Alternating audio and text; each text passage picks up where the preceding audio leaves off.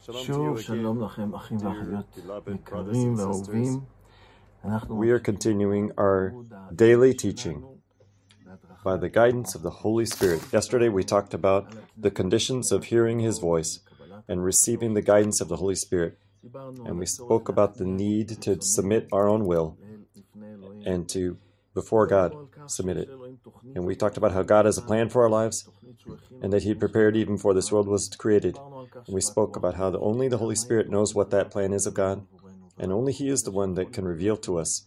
We spoke also about how that as we open our hearts and we say, let not my will, but let your will be done, the Holy Spirit then can put that will, that same plan that God has for us, and He turns it into our own will. And then we pray according to that will, really, of God. Because He put that will in us. Now I want something suddenly. In my case, I wanted to be a production worker. I told you my testimony briefly yesterday. God put that will in my heart. And then He led me to this place. And what happens? In 1 John, we read the next chain in that link in that chain. So what happens when we submit our will and we give place for God to lead us, and then He puts that will in us. And then we see in 1 John, from chapter 5, verses 14 and 15, we read, "This is the confidence which we have before Him, that if we ask anything according to His will, He hears us." God hears when we ask according to His will. And verse 15, "And if we know that He hears us in whatever we ask, we know that we have also the request which we have asked from Him." So then we will receive what we've asked because we ask according to the will of God. And that's a wonderful thing. You know, even stronger than that, you know, when we really want to be sure, we have a promise in Matthew chapter 18. Matthew chapter 18. Here's something about not just one person who received the guidance of the Holy Spirit, but two. In Matthew chapter 18, verse 19. "Again I say to you that if two of you agree on earth about anything that they may ask, it should be done for them by my Father who is in heaven." It's wonderful that two, when they walk in the Spirit, and two ask, that both of them receive the same thing by the guidance of the Holy Spirit, then that in itself is a strengthening and a testimony that that is the will of God. Not that the two of us want something in the flesh, but rather something we both received by the guidance of the Holy Spirit. It's something that we want the same thing, and it's a strengthening of our faith. And we ask for it, and God will also answer it. So we have here the key, that secret to answers to requests that God is answering, and the desires of our heart that are being fulfilled. And if you ask for things that don't happen, maybe you need to ask yourself, is this something, God, that you really even want? Is it your will? This thing? I remember that before we had our house, and we really wanted to buy a property with a view to the Kinneret, the Sea of Galilee. It was in the early 1980s. And we made big efforts to find owners of properties, and nothing worked out of that. So, nothing. And then one day, suddenly, I had the thought, wait, maybe God doesn't want me in that place. Maybe He doesn't want me in Puria. Maybe another place. And I say, God, I submit my will to you. If it's not your will, take me to wherever you will. And He led me to a different place, a place that in my flesh I would have never chosen. But you know, God, also there, He gave me the joy and the blessing, and I never was sorry that I came to that same village where I live today. And God has given me a love for this place. So, an answer to requests of prayer. It's something very precious. Let's see something else in the same direction. The conditions of receiving answers of requests.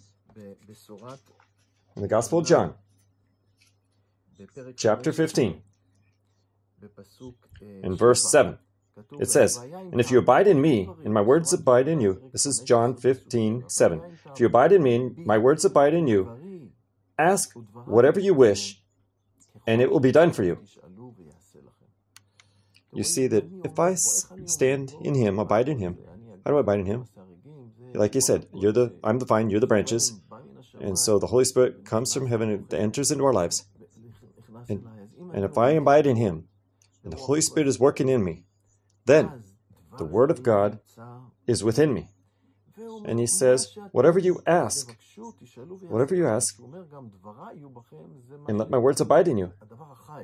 He's talking about the living word that the Holy Spirit is speaking out into our heart. And God wants it to be this way. God wants you to do that.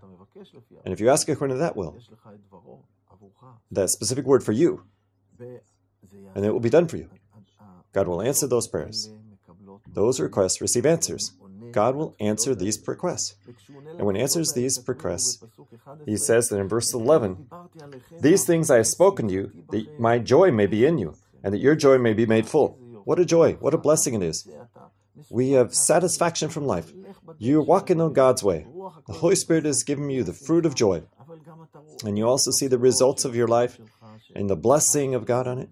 And you've got joy in your heart. And God is blessing you. And it's wonderful. And it's great. And you're satisfied. And life isn't boring. It's not wasted. You don't get to the end of your life and look back and say, what did I get out of my life? No, I'm not there. I'm joyful. And I'm thankful to God for what he's given me to do. And I want to encourage each one of us to walk in that path. And we also have in that same chapter, in chapter 15 of John, in verse 18, 16 says, verse 16, you did not choose me, but I chose you, and appointed you that you would go and bear fruit, and that your fruit would remain. And so that whatever you ask of the Father in my name, he may give to you.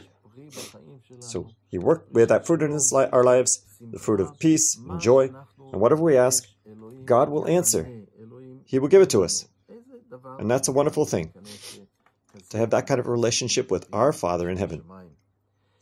So I want to encourage all of us to walk in that direction, to walk according to God's will, give a place in our lives for the Holy Spirit to work, and then to walk that race, to run that race. Look at Philippians chapter 3, verses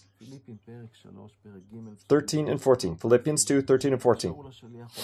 Brethren, I do not regard myself as having laid hold of it yet, but one thing I do, forgetting what lies behind and reaching forward to what lies ahead. I press on toward the goal for the prize of the upward call of God in the Messiah Yeshua. So I forget what is behind me, and I run forward. We want to run forward, to run that race of life that God has given to us, and to stretch forward, like those runners who stretch forward as they get near the finish line. They try to be the first and reach the line first. And we then run, focused on our purpose. Our purpose is to get to heaven, to fulfill our race that God has given us of deeds, to do it in the grace of God and enjoy from him. Hallelujah. What a wonderful privilege we have to be the children of God and to be workers in his field. And may the Lord bless you, brothers and sisters, for this new day. And let's run forward this race that the Lord has given to us. I love you. In the name of Yeshua our Lord. Amen.